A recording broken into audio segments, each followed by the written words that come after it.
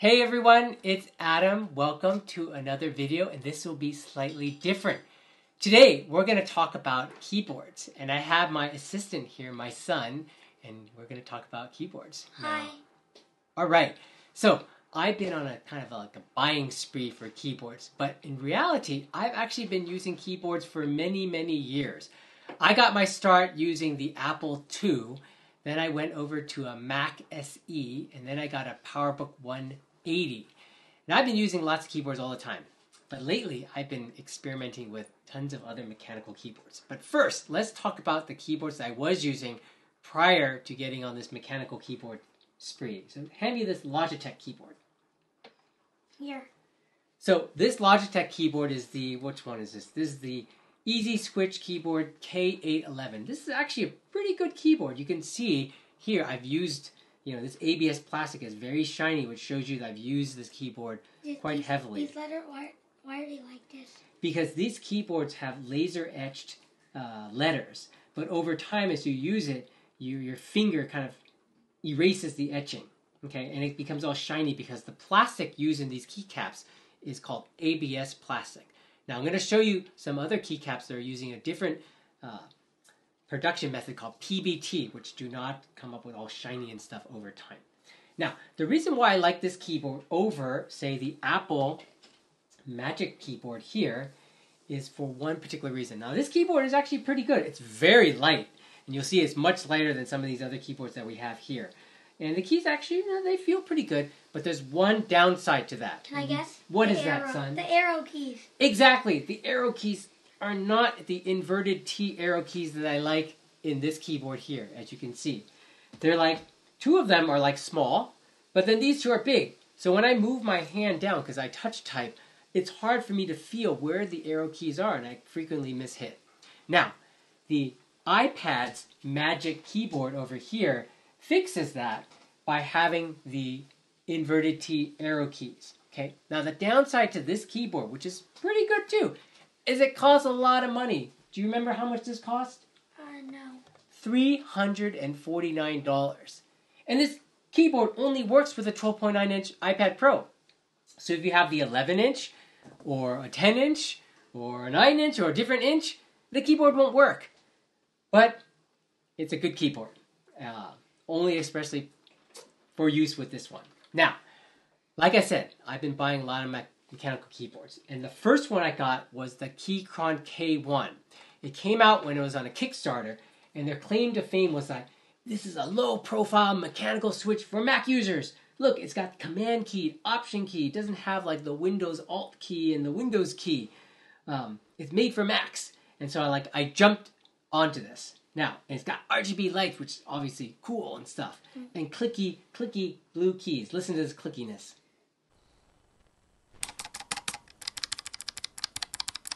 Okay. Now,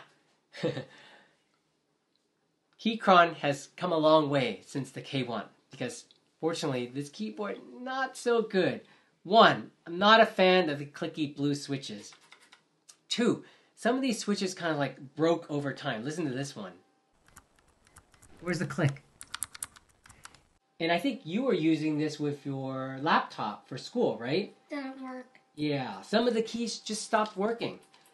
I think the W doesn't work. Yeah, W, lots of keys don't work. But Keychron improved, and they kept at it. Then I got the K6. That's that one over there. As you can see, I've modded it to spell my name, Tao. Okay? Kind of cool, with blank keycaps and kind of like translucent keycaps. Yeah, pretty cool. This is cool. This is the K6, plastic. I did not get the aluminum sides. Unfortunately, I made another mistake in my foray into mechanical keyboards. I bought the optical switches and not the hot swappable switches. And so these switches sound like this.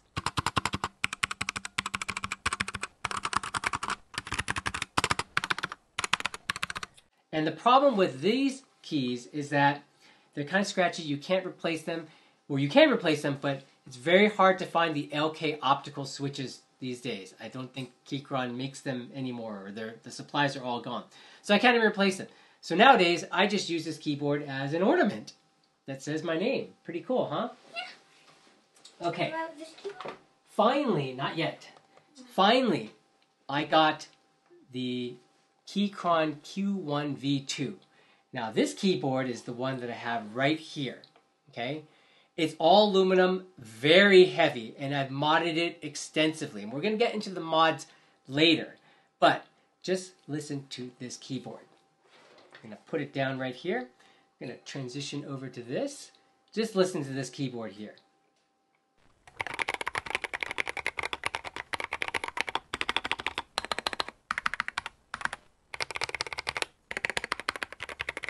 Now, people have a term for this type of sound. What is this sound called? Thocky.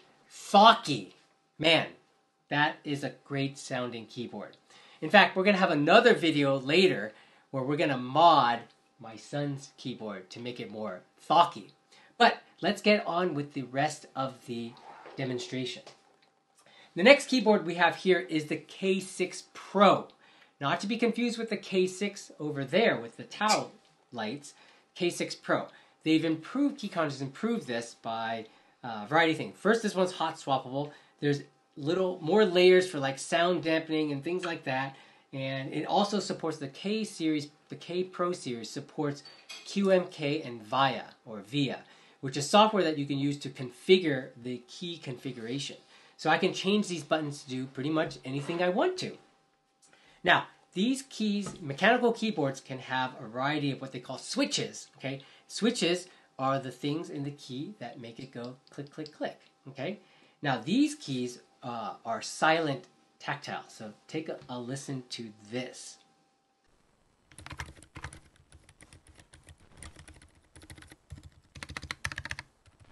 Pretty quiet here. The only thing that's a little loud is the space bar.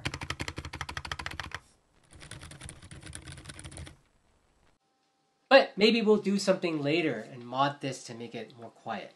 Now, let's go on to the next keyboard. This is a beast of a keyboard. This is Keychron's Q10. Now, disclaimer, I bought all these keyboards myself. I'm not sponsored by Keychron at all. This is the Keychron Q10. Alice style layout, so we got this little split angled layout. And it has Gateron Pro Milky Yellow keys. And so let's take a listen to this keyboard here. Switch over here, like this.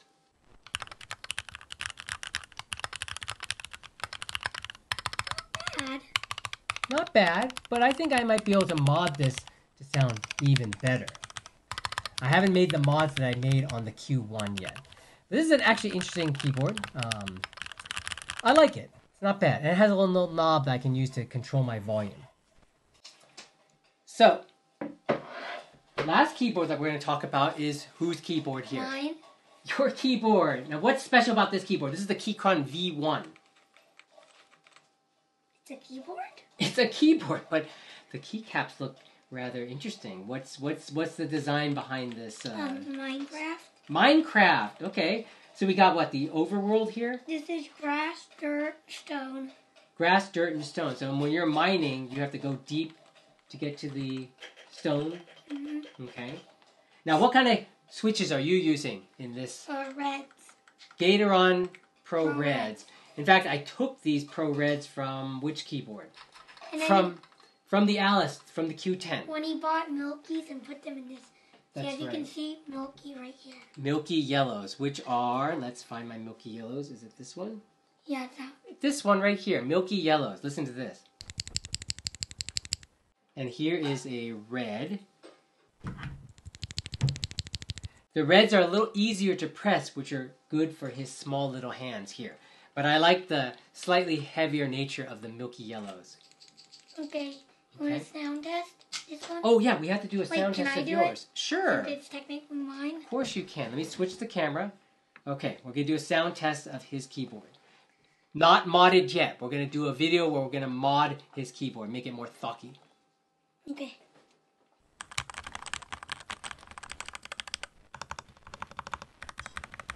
I will say his spacebar sounds really good. Listen to the spacebar. But I think we can make it sound even better.